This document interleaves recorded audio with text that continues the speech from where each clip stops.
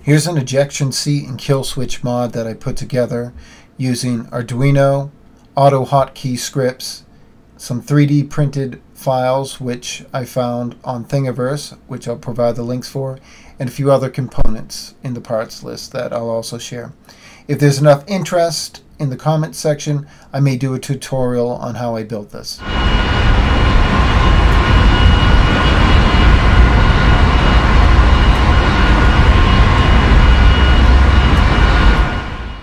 Besides triggering the ejection seat keybind for both War Thunder and DCS, my scripts also have the benefit of stopping the yaw platform's motion, which comes in handy because without it, the telemetry data of the plane is still being sent to the yaw in spite of you being ejected from the plane.